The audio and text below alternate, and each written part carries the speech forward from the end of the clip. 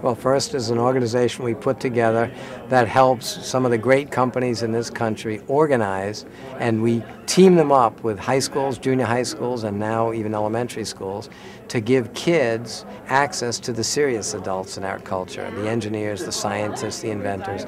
And it's an organization that helps kids realize what they can do if they develop the muscle hanging between their ears.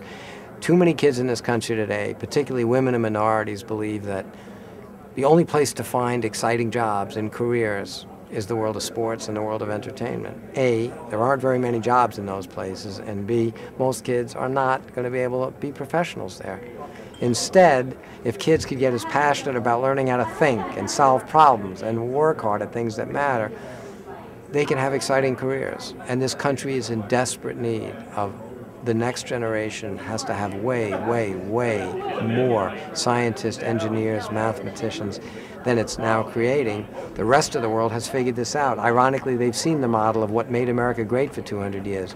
Entrepreneurs, inventors, creators. And in some of the most developing countries in the world, they're approaching 100% literacy. Their kids work 7 days a week, 8 hours a day. They're excited to learn, to study, to understand technology. In our country, they take all that stuff for granted. They sit in the lap of wealth, and we pay our athletes $100 million in a 5-year project to throw a rock and a stick at each other. We are the country that is fiddling, literally fiddling, while the empire is burning.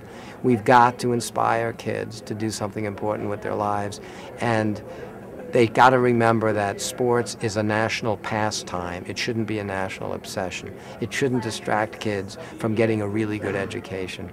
But in a free culture where you get what you celebrate, if we continue only to celebrate to obsession, sports and entertainment, we can't blame these kids when they get to 17 years old and don't even graduate high school. When they get to 18 and they have bare minimum skills that would allow them to succeed in a 21st century economy.